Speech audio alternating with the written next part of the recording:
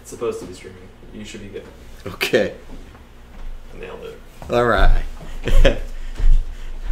Good evening, everyone. Thank you for coming. It's a weeknight. It's late, and you guys are here, so I'm truly flattered by that. Tonight we're going to study algorithms by playing a game of Pick 2. We got a few numbers: 1, 2, 3, 4, 5, 6. Pick any two numbers that sum to 11. I want this to be interactive, so any two numbers that sum to 11. Come on. 5 and 6. 5 and 6. Okay, there's one. Any other numbers besides 5 and 6? 6 and 5. Cool. No, but that's great, because what happens is sometimes the order is important, sometimes it's not, and we'll talk about that through the presentation. Some housekeeping stuff. The slides are in the meeting invite. The blog post associated with this is on the meeting invite, so you guys can get it there. In case you guys don't remember any of that stuff, if you go to Google and you type in, of course, the bit. I'm not used to having, not looking at what I'm typing, so here we go. I can do this. So if you type in the bit Plumber, it actually shows up at the top on the first wiki page. And you just scroll down. And you just click on that. So in case you forget, in case you don't remember anything, just remember 3 words: the bit Plumber, and you can just get all the information you guys need. Okay. The other thing, when I do these types of things, there's a wide variety in terms of the group background, and that's sort of tough to handle. So ask questions, raise your hand, and interrupt me, because no matter what level I pick, it'll always be the wrong level, type of thing. All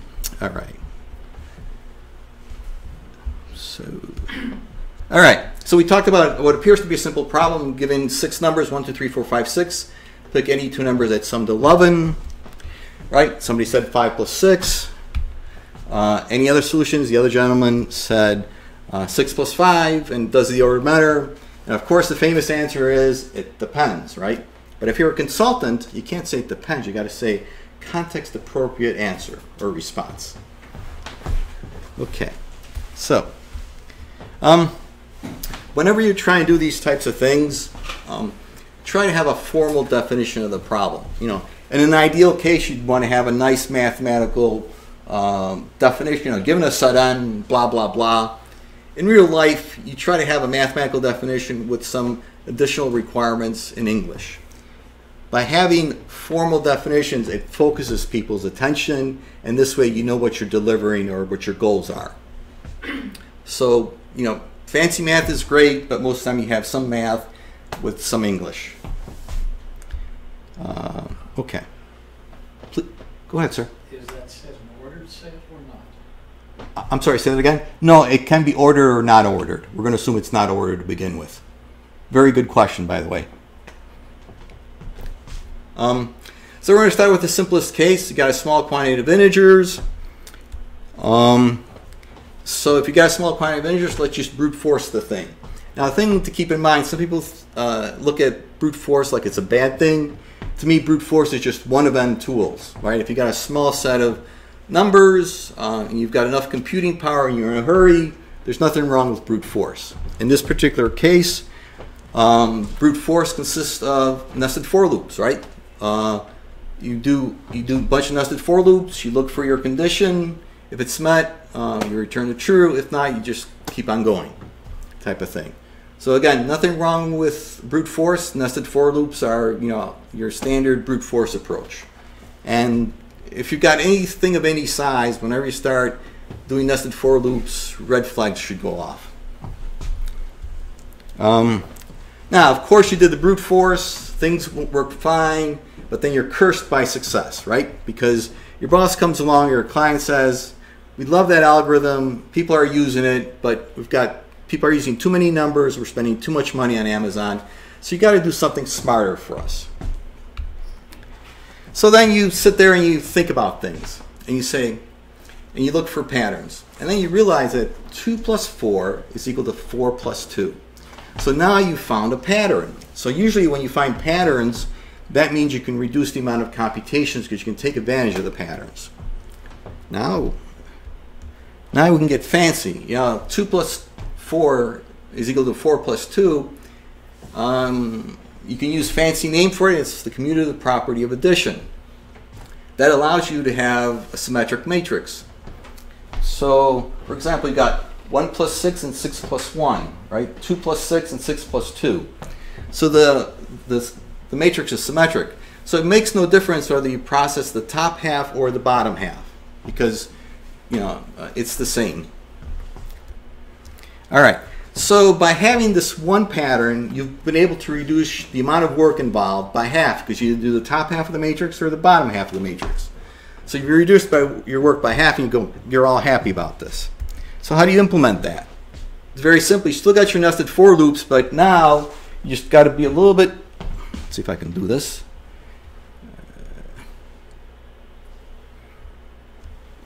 Now you just got to be careful with the second for loop. You want to go from 0 to I, and I is the index for the most outer loop. So that's the only thing you have to be a little bit careful with. And all you've done by just changing the index of the inner loop, you've reduced your workload by half. So you're all happy, right? Hey, I've reduced my workload by half. I'm proud, and so on and so forth. But now, as usual, you're cursed by success again, right? Your boss comes up to you, great algorithm, I'm glad you reduced the workload by half, but more people are using it, they're using more numbers, so can we do better? So you're thinking, I just reduced the workload by half, and they're still complaining. So let's talk about how bad the problem really is. So what happens is you can, first you realize that you're doing permutation without repetition. And you go, well, okay, I got an n factorial, n plus factorial. That fancy math, not sure I understand that. You look at the big O notation, you realize that it's since you've got two nested for loops, that's n squared. You look at that and you say, yeah, that's pretty yucky, n squared. But I'm not a mathematician. I'm going to plug in some numbers. So if you notice, if I have 10 integers, I might end up doing approximately 100 additions. If I have 100 integers, I might do 10,000 additions. And if I have 1,000 integers, I might do 1,000,000 additions. So that means for each order of magnitude increase in the number of integers, I have a 2 order of magnitude increase in the number of computations. So I go from 10 to 100, I go from 100 to 10,000, I go from 1,000 to 1,000,000. So you could say, yeah, even though I reduced the work in half, it still sucks. Or, so we got to come up with a fundamentally different approach. So I'm going to use a 4-letter word, and it starts with S. And it's not the word that you guys are thinking of, okay? And it's also not that white stuff that falls from the sky. S-O-R-T, sort. There, I said it. Okay, now, I have to admit I'm a recovering database administrator, and the only thing that databases seem to know what to do is sorting. All right, so to the gentleman's point back there, is the list sorted or not? What we're going to do is we're going to make sure that it's sorted. Because if we know that it's sorted, we have a priori knowledge about the system. And if the system is sorted, we can do a binary search. If the thing isn't sorted, you'd have to do something brute force, or you sort the sucker. So this fundamental different approach, we're going to do a sort, and then we're going to do a binary search.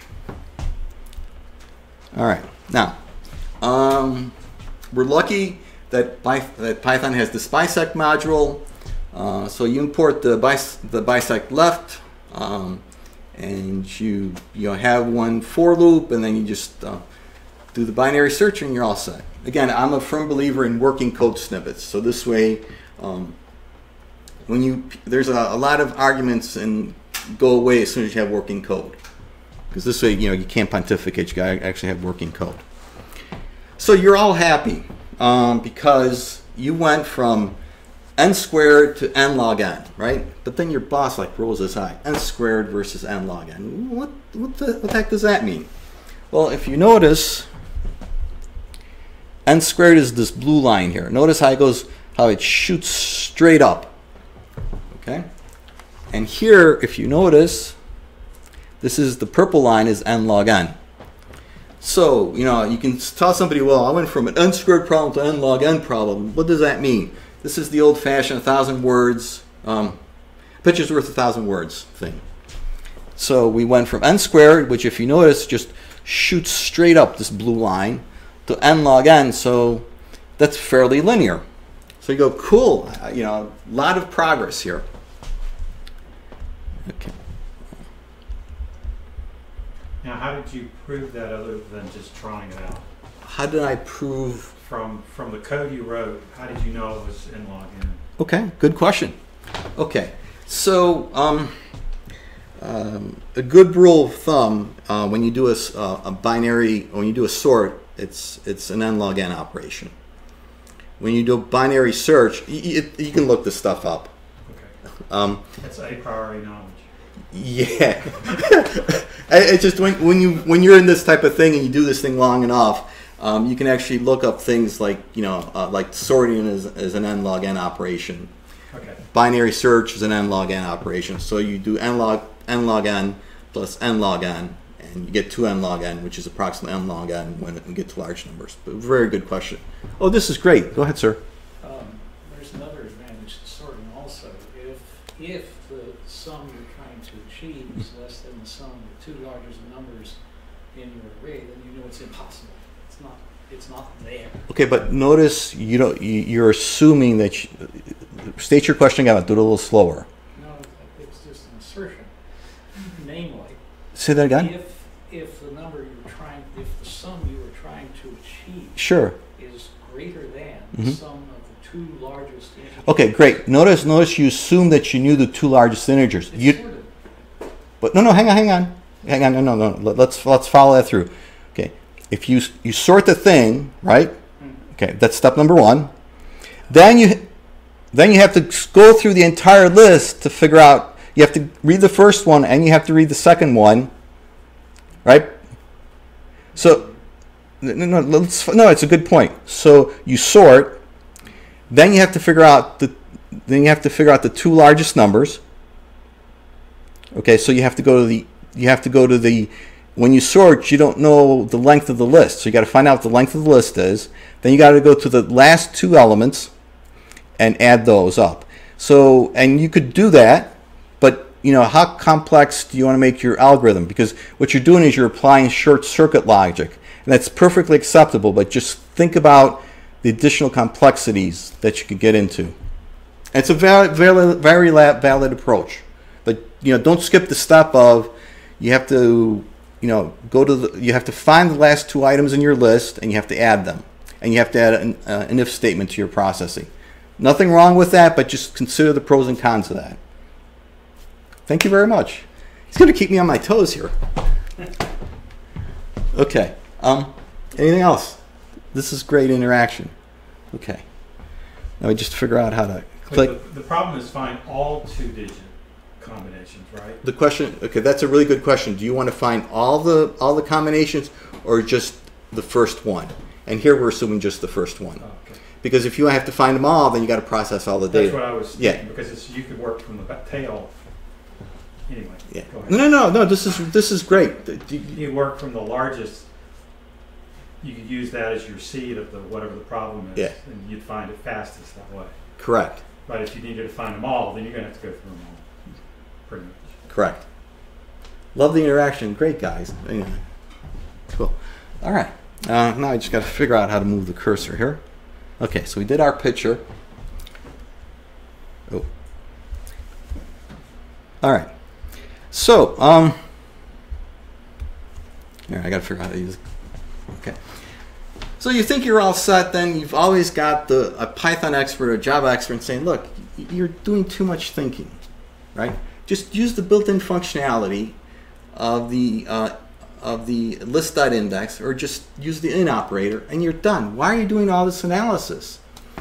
the downside of using the list index or the or invoking the in operator in Python is again, you're going to have a for loop and then the in operator, and you're back to an n squared operation.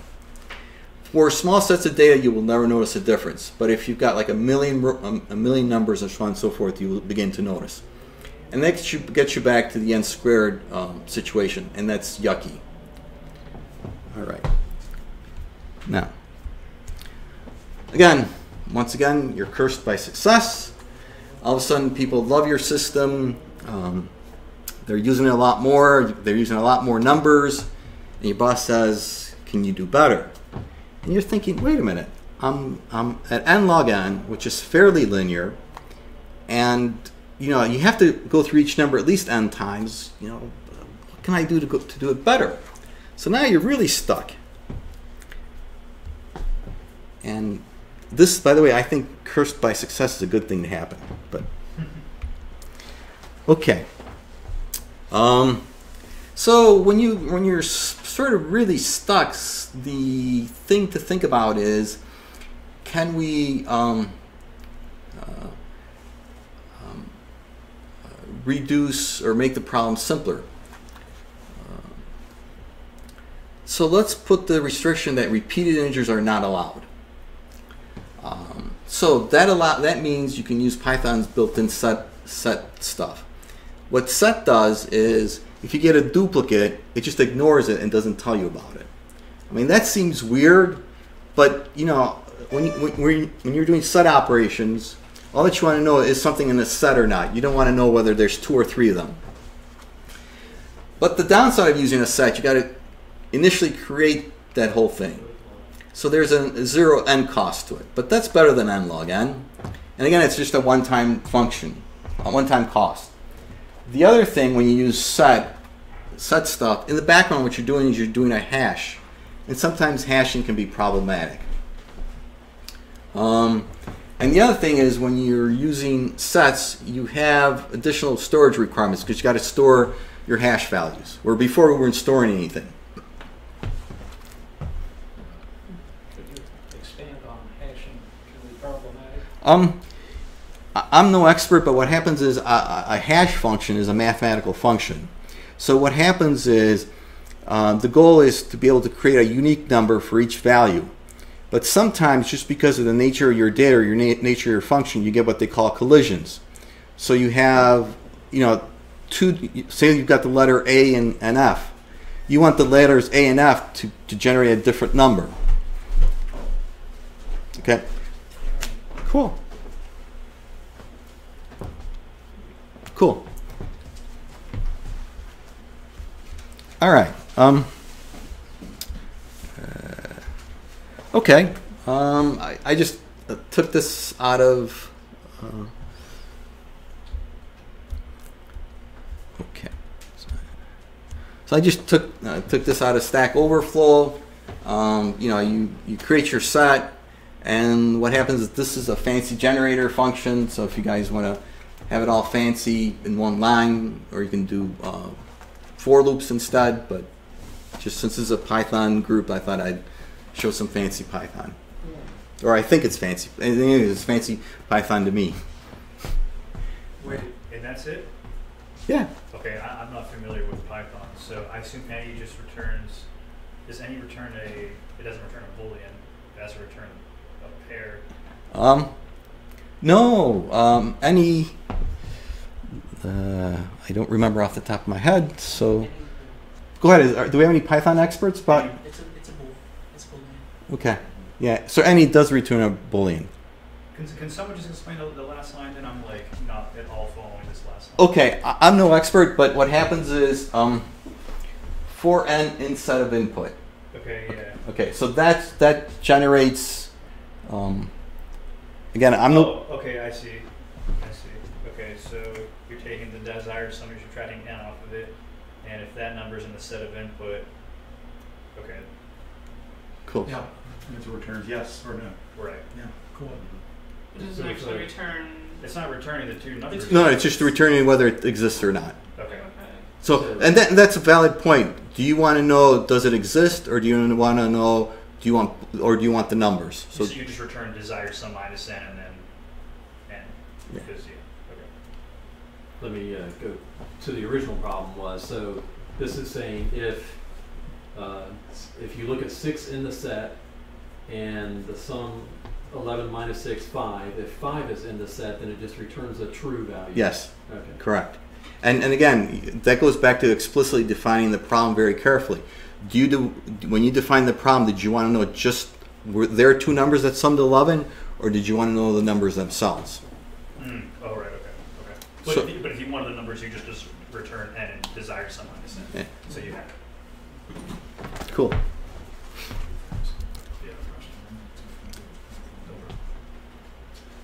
Okay. Okay. All right. So let's summarize. We started with what appeared to be a simple problem, right? You got 6 numbers.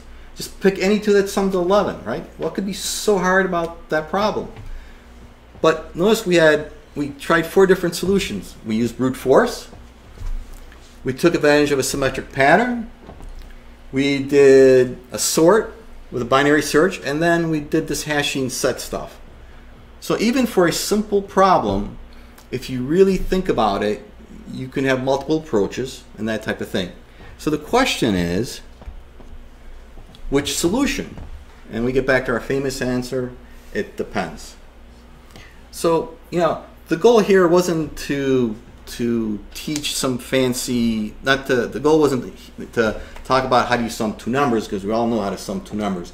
The goal was to state a simple problem and to sort of think about the process of how you would analyze and try different approaches.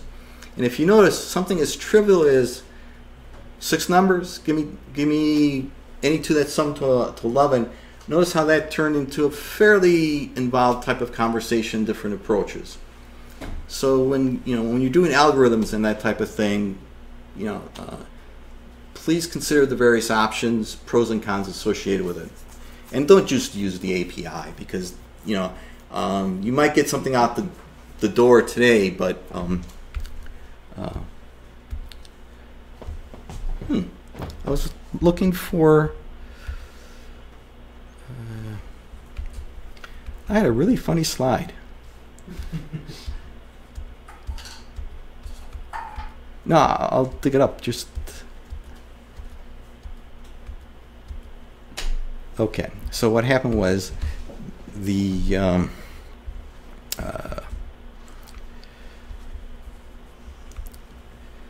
was new to PowerPoint, so I screwed up. So I can still recover if you guys give me a few secs. They better be good. They are good. I promise. I promise. Okay.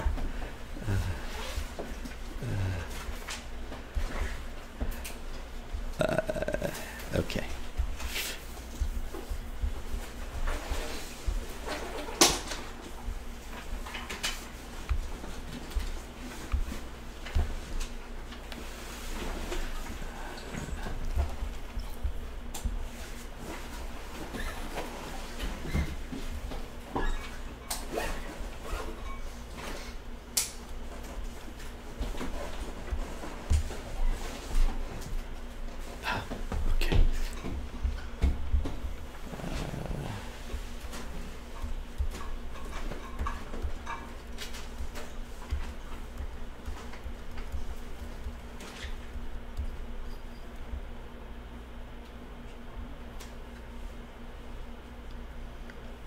Okay.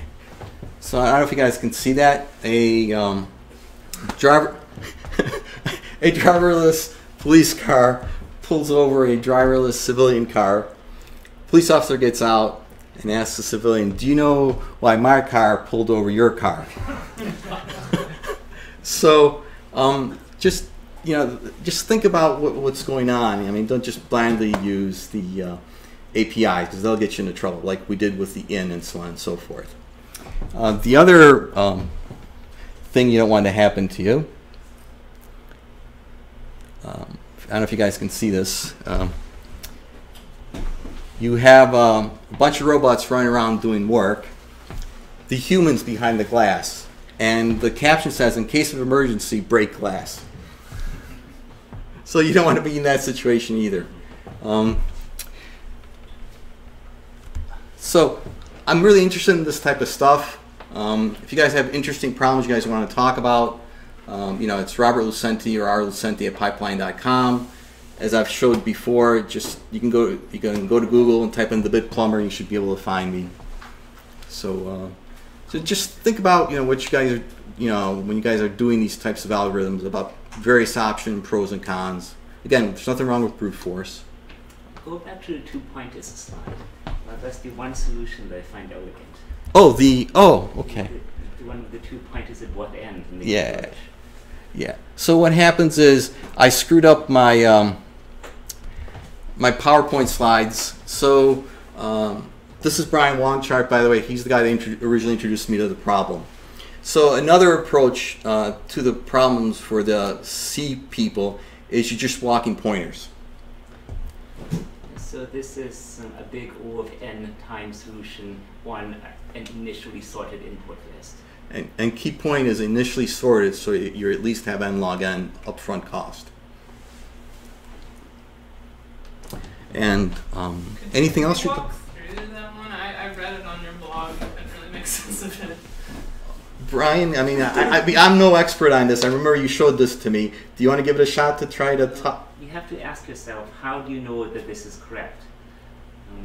The idea of the algorithm is that you are proving at each step that the two numbers that you want are between the left pointer and the right pointer. So if you look at the first condition in the if test, if a sub l plus a sub r is equal to x, you're looking for the indices of the two numbers that have the desired sum.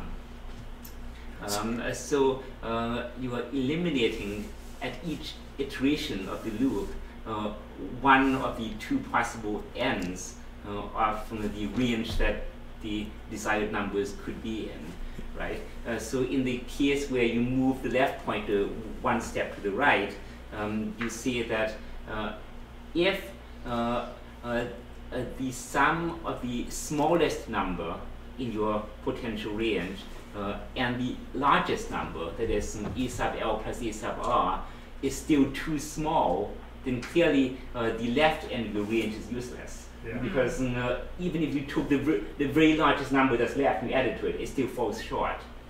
The symmetric case is that if the very smallest number you have added to the right end is still too big, then clearly the right end of your range is useless. Because you couldn't possibly have added anything smaller to it. So by iterating on discarding either the left or the right side of the potential set of numbers, it shrinks by one on each list, on each loop iteration. Yeah, in worst case, the numbers are right in the middle, but you've only gone through n times. Yes. So, or really n over 2 times. Yeah. So, but it's still big O of n. You could do the same thing with slices, couldn't you, in Python? Yeah. Yep. Move in from the edge. Yeah, it's the same. Yeah, same thing. And That's nice. yeah. And if oops, sorry.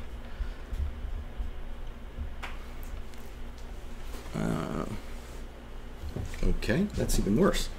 So is the best you can. So the best you can do is you have to have it sorted. So, but if you're given a sorted list, you can make sure it's big O of n. But yeah, okay. You can test them all. Yeah, exactly. So is there a vague estimate of like what magnitude of list would you have to get out where like the initial sort is worth it, or is the initial sort always going to be worth it? To be honest with you, I never I haven't that's pretty bad. Okay.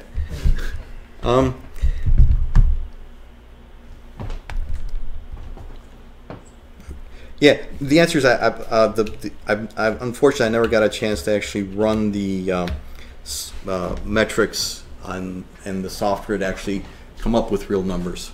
I mean, all you're looking for is one is n squared greater than n log n. Yeah. So This is a really small range. For a small list, you're very much dependent on instructions per cycle in your microprocessor. So caching has a huge effect. Branch prediction, the exact microarchitecture of the processor would have to be consulted to be sure. In the RAM model, as this is called on capital RAM in algorithms textbooks, it's a very primitive model of a processor where every instruction takes the same amount of time. Whereas in practice, an instruction can take multiple clock cycles or less than one clock cycle on average.